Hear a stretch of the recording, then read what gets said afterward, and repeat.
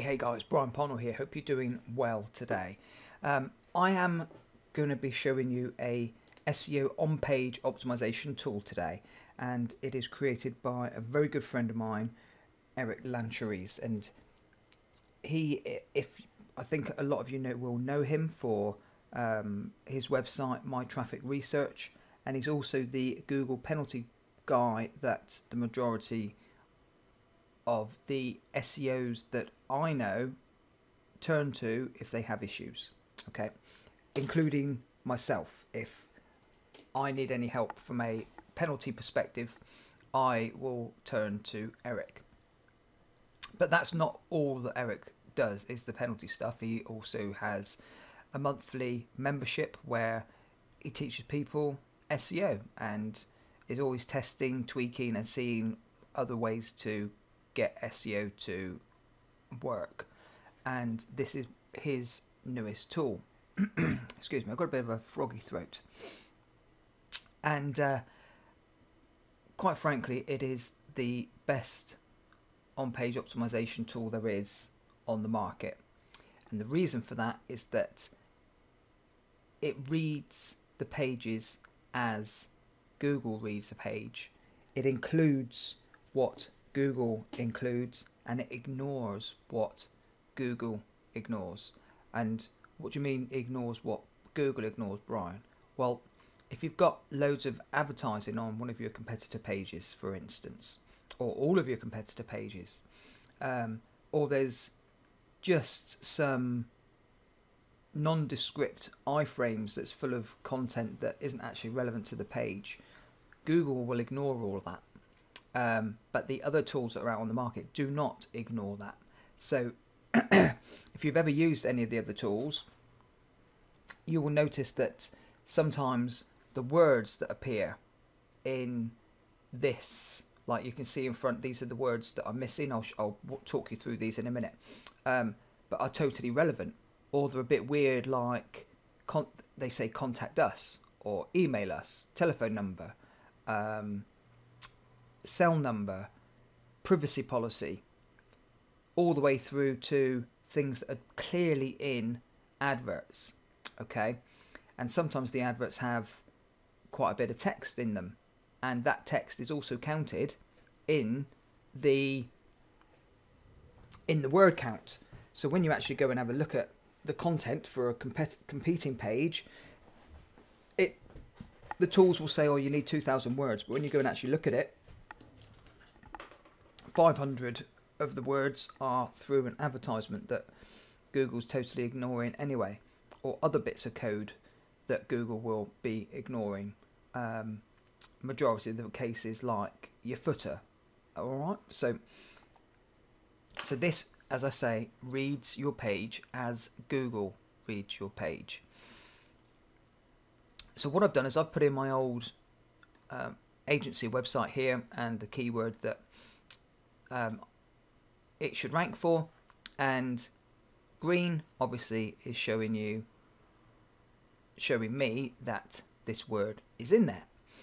The number next to it is saying that 10 of the top 10 have Birmingham in, 10 have SEO, 8 have Google, 8 have results, and I have that in as well. The red is saying that I don't have it, okay? So this is very interesting that I've left this one out. But again, so I would need to put that in. Need to put the reds in. Okay.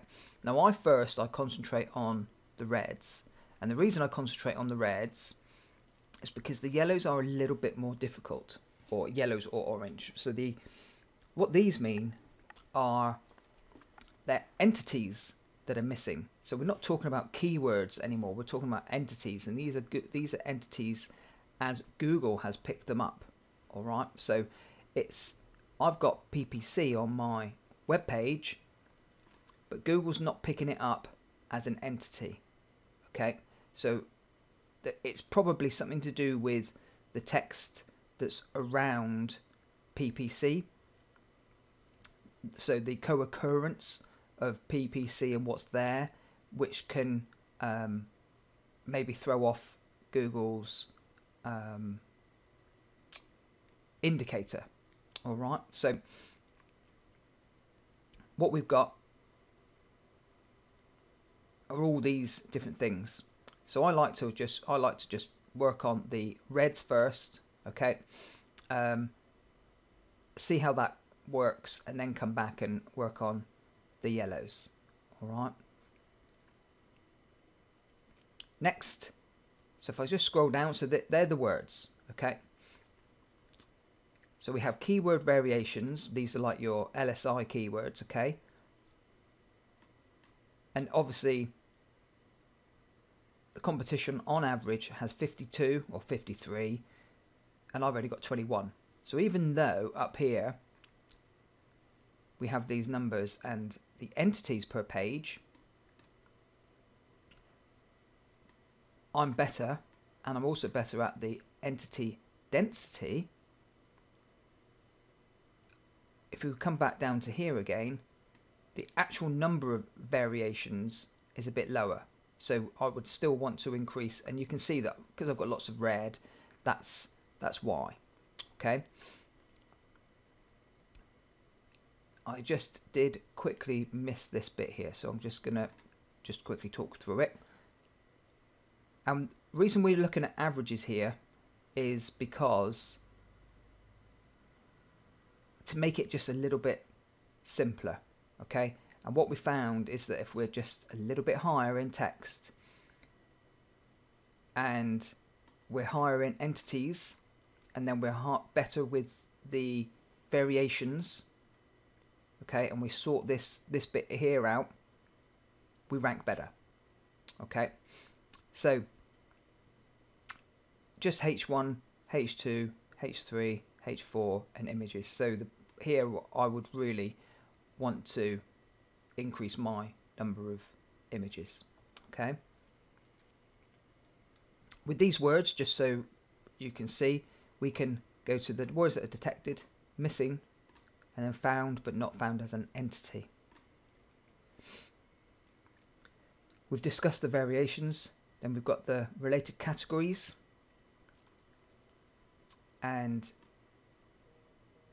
we're 13.7 categories on the related category entities, whereas I've only got 6.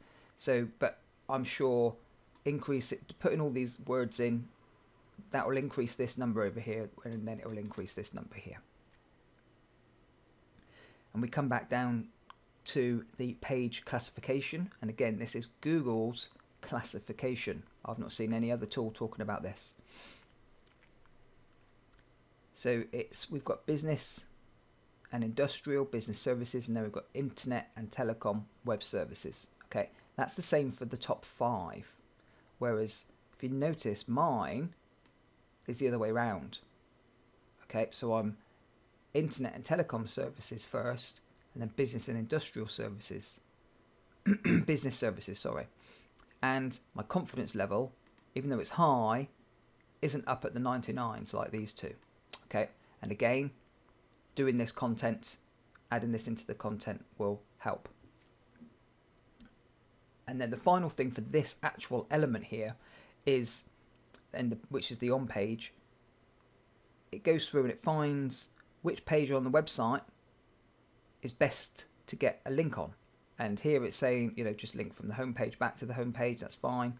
But there could be other inner pages, and lots of instances I find lots of other inner pages that, according to the classifications that Google uses, is where the best pages to link from internally are.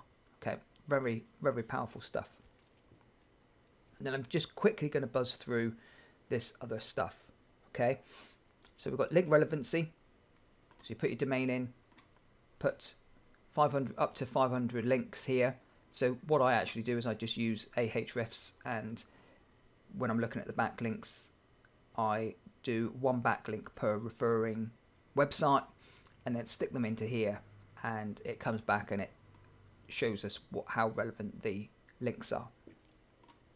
Content editor, that is literally, so you've got own one here, but if I come back to this page tool a minute quickly, it's the same thing as clicking here, and then you can copy and paste your content in, and then go through and start adding in your missing keywords. Okay.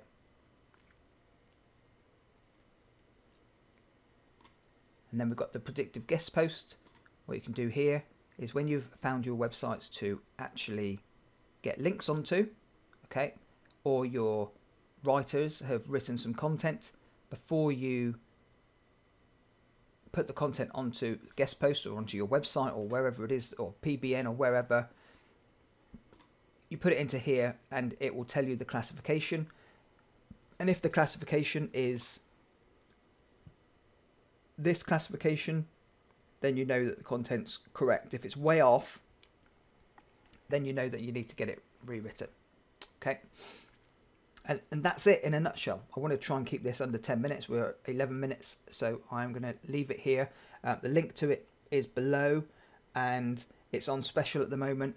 There is no affiliate commission or anything in this for me. This is purely something that I'm sending out to you because I believe that it's a tool that you would really find useful.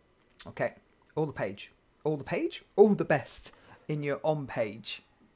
Have a great weekend. Cheers, guys. Bye-bye.